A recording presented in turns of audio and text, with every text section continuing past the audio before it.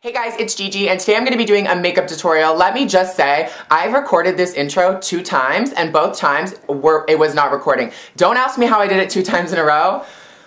Anyways, I know fall is coming up and everybody's doing these bronze makeup tutorials, but you know what? I was feeling a makeup tutorial, but I was like, I don't really want to do a bronze or, you know, like an autumn theme, like orange and reds and yellows, whatever. Well, there is yellow in this look, but I feel like I've already done those, and to be honest, I'm not even really feeling fall. I kind of want summer to like extend a little bit. There's pinks and there's purples and there's a little splash of yellow. I've actually been so obsessed. Randomly one day I put yellow in my tear duct area. I think it's a nice flare, a nice change for me, because usually I just do like a cream or a white color in my tear duct, so it's nice to have a little bit of a change, and I think it's very flattering. I think that these colors work really, really nicely with blue eyes. Yellow does look really good with blue, but I think that it also looks really good with green and hazel, so definitely try it out. But announcement time. I'm so excited. I can finally announce I'm going to be having another meet and greet in Toronto. I know a lot of you guys, well, I've already had like 2. I've had like, my first one was like 2 years ago, I think. I had a pool party, and then my second one I had a Yonge and Dundas Square, which just got buck wild. So I'm so excited for this time around. It's gonna be at Yorkdale Mall on October 5th. And I'm really excited about that location because it's very accessible, and it's a mall I shop at like literally all the time. It's like one of those malls that has every single store, and we're gonna be having it at the Jean Machine location. And actually we're gonna be doing a little contest, so click the link in the description box to see how you enter and all that stuff. Basically you get to win a pair of free jeans, which is like amazing. Obviously you get to come for a meet and greet and then walk away with a free pair of jeans. Obsessed. And seriously, like when fall gets here and winter gets here, I love jeans. I love jeans and I love jeggings. I know it's like such a trashy word, but I love it. I think it looks so pretty with like riding boots and stuff. But anyways, that was my announcement. Can't wait to see all of you guys October 5th at Yorkdale Mall. I'm so pumped, and I literally go on vacation and then get back and I have my meet and greet, which is so exciting. So I definitely can't wait to see all of you guys there. On with the tutorial. If you'd like to see how I got this look that I'm wearing right now, definitely stay tuned.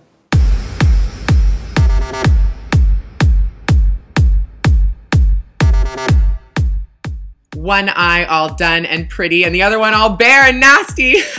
So here is my favorite eyeshadow primer. It's Too Faced Shadow Insurance, obviously, and you need literally nothing of this product, just a little quarter pea size amount. Spread that out and make sure to put some on the bottom of your eyelids as well, because we will be putting some eyeshadow there and we want it to be vibrant. So the palette we're gonna be using today is the BH Cosmetics Eyes on the 60s palette, and you guys know I am never scared of a little bit of color, but this palette also has some really nice neutral shades for your casual days and days where you're not feeling all outrageous and crazy, which is literally like never for me. But we're gonna be using the colors basically in this region, and obviously some nudes. The first color is this kind of bone beige color. It's not the whitest white in the palette, and we're gonna be sweeping that under our brow and just putting that on the inner third of our eyelid and kind of just brightening up our eye before we add that pop of color. The next shade we're going to be putting on is this hot pink color, probably the brightest in the palette. We're just going for the jugular right now, and we're just using this on a dome-shaped brush, and just sweep that in your crease. Just use it really lightly, just to make sure that you're not being sloppy with it. You want to really create a nice gradient with this, and just sweep it in your crease and create that nice V on the outside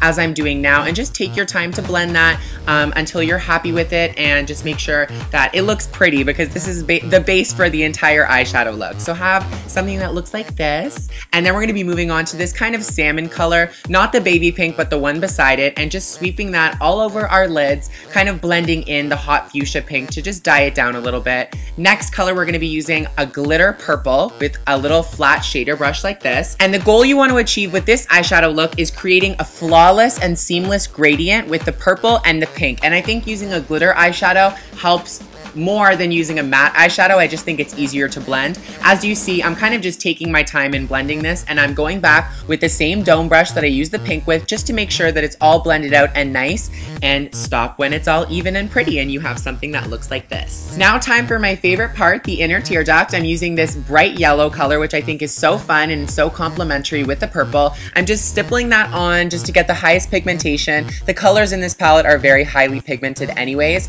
And now to blend it out, I was using the purple glitter color as you see here. Now I'm going to be using the matte color. I think that it works a lot better on the lower lid, and it's also kind of just my preference. You kind of have to switch up eyeshadow looks to suit you, and I think it just gives a more smoky effect, which is what I like, and you'll have something that looks like this. Now time for liner. Obviously, I am using my Stila liquid liner. Love, love, love, love, love, love, love this product. You guys know it's been in my monthly favorites.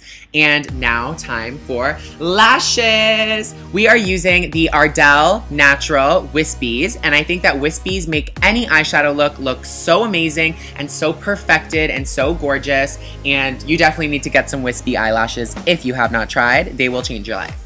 A little bit of mascara on the top and bottom to blend everything. Make sure your eyelashes are looking right. And we're gonna be using the BH blush that actually kind of has the same feel as the palette. I love this duo. It's like a beautiful blush color and then a gorgeous glitter. You guys know I'm a sucker for cheek highlight, and this stuff literally makes you look like a porcelain doll. Well, like the glitter version of a porcelain doll. I'm obsessed. And then I chose to do a pink lip with this look. It might be a little bit too much for everybody every day. I know. Nude would go really well with this look as well, but it is me, not you. So I decided to do Love Lauren by MAC. It's so pretty. I think that it works so well with this. I'm completely in love with this look. Finishing it off with a little bit of white eyeliner. This is Fascinating Eye Kohl by MAC, just to brighten up the look.